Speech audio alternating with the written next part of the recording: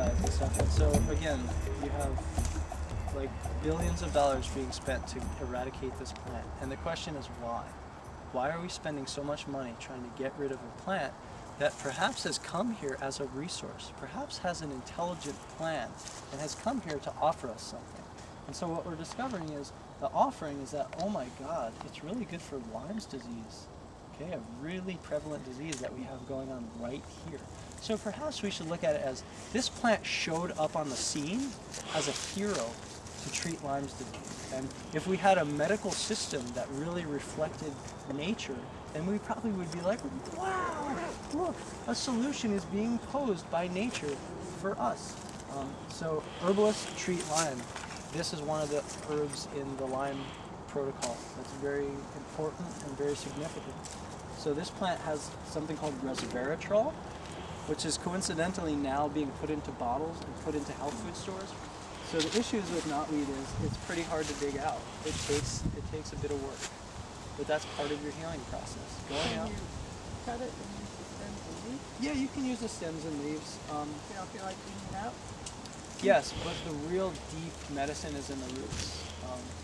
And so obviously you want to dig roots in the spring and the fall when it's taking all the nutrients that it put up for flowering and making seeds and putting them back in roots. So that's when it's its most potent.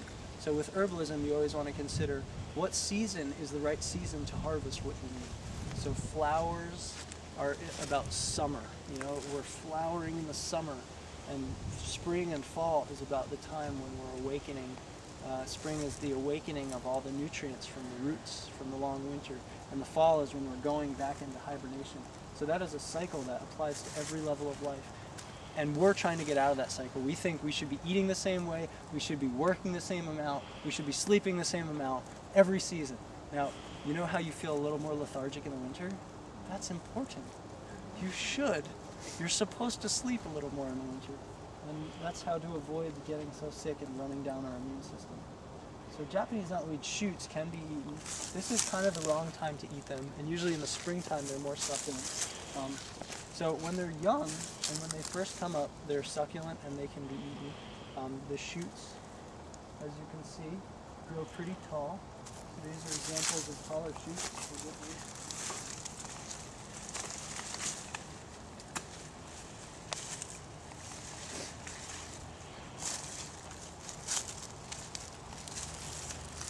The Latin name is Polygonum cuspidatum. Polygonum cuspidatum is Japanese knotweed? Yeah, and so polygonum or polygonum means many joints or many elbows. So you see these kind of like bamboo, see how every foot or so, it's got these joints, and that will be the node where the leaf stem shoots out. And so that's just what is meant by many joints. So you can see here, it's making seeds. And these seeds are like either a bane or a blessing, depending on how you view this plant, because this is going to spread it. The interesting thing is the Polygonum family is in, the Polygonum genus is in the buckwheat family.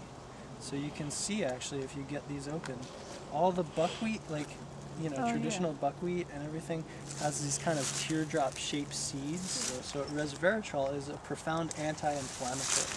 So when we have inflammatory diseases, they all end with itis. So who knows of an itis disease? Tonsillitis. Appendicitis. Yeah. What else? Arthritis. Okay, so all these diseases. Colitis. Bursitis. Bursitis. Sinusitis. Appendicitis. Yep. So these are all inflammatory conditions. They are due to the fact that something is inflaming. So if we think about like energetically or psychologically, we're thinking about fire and aggression. Okay, fire and aggression, overreaction is inflammation. Okay, so the body and the organs also inflame.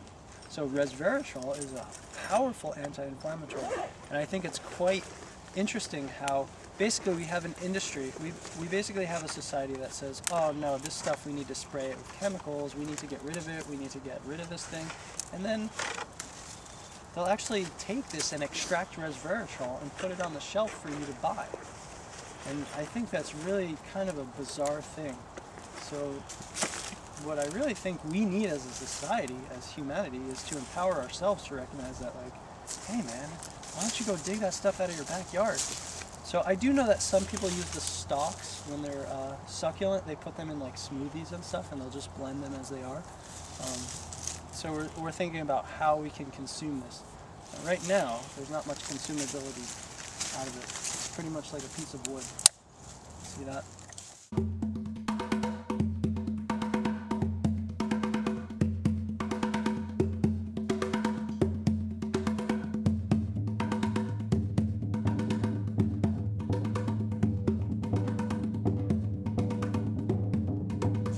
Start to feel some parallel runners, and so those runners are going to be connecting all the plants. Rhizomes usually run parallel, so these spread not only by seed, they spread by rhizomes. So it'll just keep spreading and keep spreading. Am I doing invasive plant removal or am I harvesting medicine? So doesn't that seem to make the most sense? Yes. To make them the same thing? You know, and most of the invasive plants have incredible medicinal values to them. See what we've got there? That's the parallel runner of the rhizome. So that's the part we want. Break these off.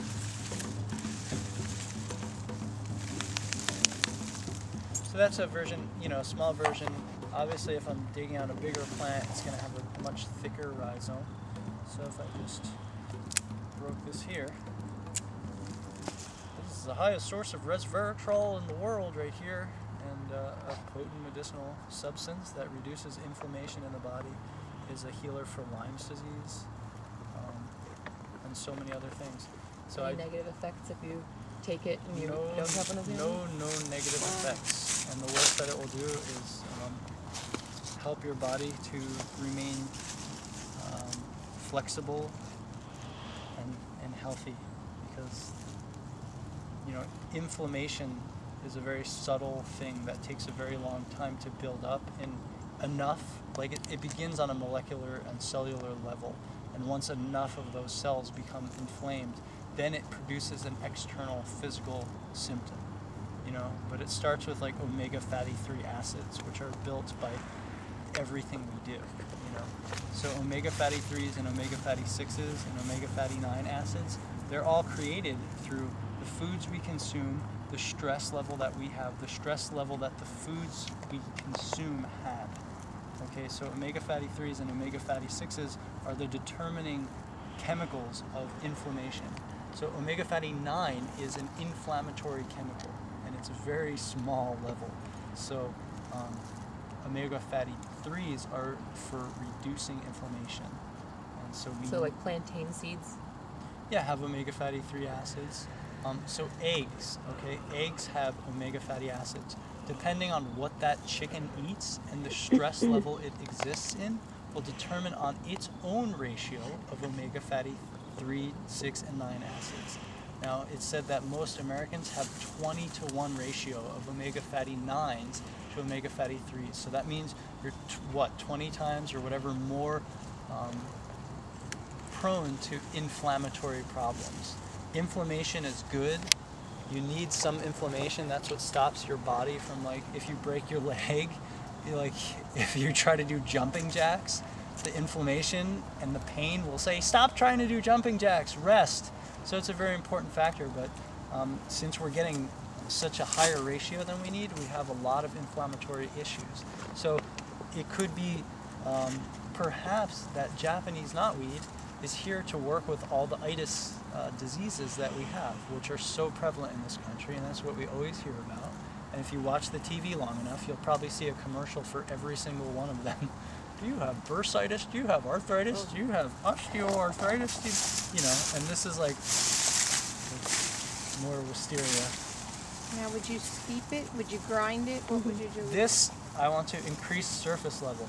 So what I would do with this is I would put small pieces in a coffee grinder. Now, I have broken a coffee grinder doing that, so be careful.